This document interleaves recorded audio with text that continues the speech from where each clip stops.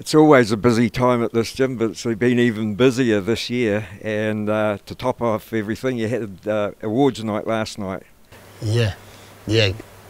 Managed to get myself and Israel some nominations to the Halberg Awards, so yeah, it was great. And Israel managed to win his category, Male Sportsman of the Year.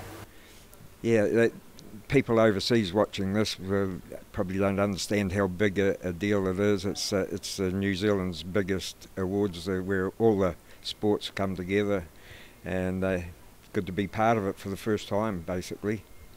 Yeah, I think every country has the major sporting awards. I think in America it's called the ESPYs, and you know everybody has them. And for New Zealand, it's the prestigious Halberg Awards. And a bit of history there going down with Israel being the first martial artist to win, and you were in the category, pipped by the Silver Ferns who won the World Cup. And New Zealand's been a dominant rugby netball country. How did you? What was your take on the whole night? It was fantastic, and you know, I've already stated that we decided to come at the last minute. We weren't going to attend. We've just like we like to do. We were just going about our business. But we slowly but surely learned the importance of the event, and particularly the importance of the event to a lot of other people that we associated ourselves with. So we quickly changed our mind and managed to get to that event. But the event was fantastic. It was good to dress up in a suit. I would have been in a suit probably 3 times my entire life. So to get in a suit and mix and mingle in different circles to what we usually do was very interesting for us. So yeah. And this morning back in here at 5:15 in the morning to do your Wimp to Warrior program. Yeah, 5:15. So I got to get here nice and early. So 4:20 I woke up. Yeah, I did a funny story last night. The netball lady Nolene must have said something about getting up at 6 a.m. and something, and then one of my guys turned around and said, 6 a.m? This is sleeping for us. We get up at 4:20 every morning. So like he turned around and said, and we just had a good laugh. But no, it was a fantastic event. Like for Israel to get recognised amongst those mainstream sports and essentially beat some of those mainstream sports to that prestigious award was massive for our sport, and for all the hard work that people had done long before I ever got here. People have been pushing the sport to the level of recognition it is at now. It's still got some of the ways to go, but you know, like if I be honest, I had my doubts that we were there to win a prize. I thought we were there, us being there was more of a token offering.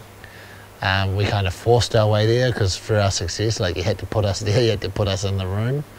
But I thought we didn't have too much of a chance of winning. Yeah, I mean, and I did a little bit of research, and I discovered that when Joseph Parker won his world title, they didn't give him the Sportsman of the Year or the Supreme Sportsman of the Year award, which is, to me, is amazing. Like, and I realize I might be a little bit biased, but the most prestigious prize in sports is a heavyweight world title, boxing heavyweight world title. The history with boxing and the people that have held that title going back hundreds of years, and remembering at one time boxing was the most popular sport in the world, a truly global sport, more global than mixed martial arts. And he wasn't able to win it that year. So that when I did my research and saw that, I definitely was a little bit deflated, because it just showed me, and that was not long ago, that this country and that fraternity and generations of people don't have a very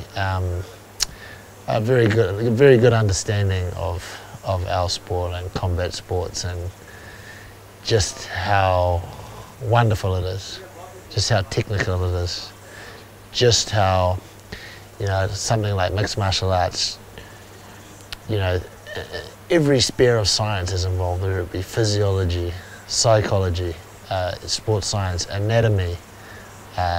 It's just, yeah, it's an amazing technical sport, and people just don't understand that. And it was, it's getting inside the hearts and minds of those people. And Israel winning that award was an absolute, you know, that goes so far, you know, to saying something for us. You know, like, it's so difficult. Our sport is so different to those other sports. When I looked amongst those sports, like, you know, that you're putting a ball through a ring, you're throwing a heavy ball as far as you can, you're putting a ball over a line, you know, like, for me, those are games. They're games. Those are like games, fun games. But what we do is, no one's ever going to put that in the category of a game. And it's hard. People don't understand that. Like, it's very hard for people to understand that. So, you know, like, when my guys fight, they're fighting to conserve their health and well-being, to conserve their life. When I take them into, when I coach them, I'm coaching them to preserve their life, to look after them. I'm not strategizing to, you know, the best way to get the ball over the line or through the hoop. Like, it's completely different dynamic, and getting people to understand that is always going to be our challenge.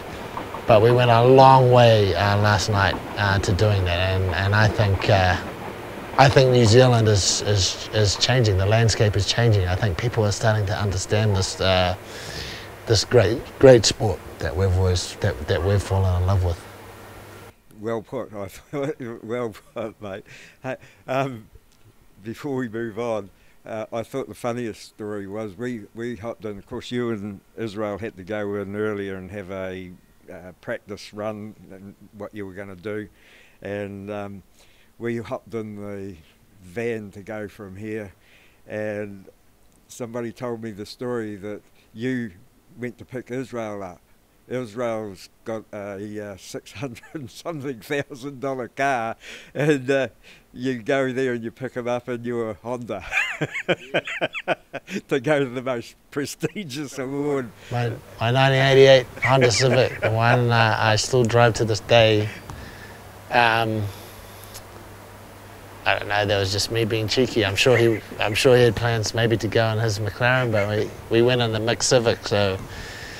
But it was just us having a laugh, you know, like, me and him travelled the country in that car, going from city to city, trying to get fights. Like, that car's a part of my history and getting us from A to B, and that's why I've still got it, because I can't get rid of it because of that emotional attachment. So I was like, man, let's go, and I'm going to take this car, you know, like, so. It's a bit of tongue-in-cheek, but a bit of fun, so he understood. He had a good laugh. What it is, yeah. It's a bit you all over. Yeah, it was, a bit of fun. Cheers, mate. Thanks for that. No worries, Tony.